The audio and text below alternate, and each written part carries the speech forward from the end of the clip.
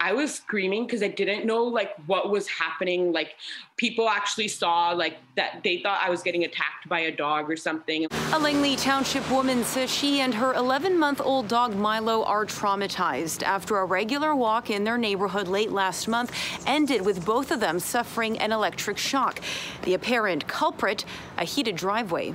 We were walking and all of a sudden, like Milo starts like wailing and like his arms were going like this. And I was like, what is happening? I went on my knees and I started feeling his legs. And then that's when I like felt the shock on him. Rajleen Panach says the electricity passed through her, but she was able to get them both off the driveway. She called the strata manager, and that's when she found out the driveway the two had been crossing was heated. Honestly, it was really traumatic, but like I'm just glad that we're both okay. But the incident has left Panach with bruises and burns, and she says Milo is traumatized. He literally has been barking at everyone and anything, and I'm just like confused on like why. It turns out that I had two different cuts, one on my forearm and one on my knee, because like the doctor was saying the electricity went in one way and out the other. So I guess like that's just like how it traveled up. It's not clear why the heated driveway, which has since been de-energized, may have shocked the pair.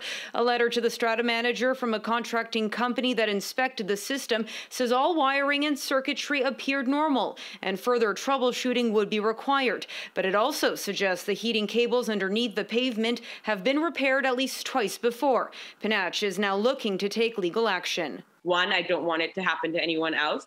And two, like, yes, like, we got lucky and Milo's okay, but like, what if I lost my dog? Panach detailed the ordeal in a TikTok video, which has been watched more than 340,000 times. I'm so glad like it's reached people because like that was my goal. I just need everyone to know so it doesn't happen to them. Like Milo's a big dog, but if it's a tiny dog, like who would have known?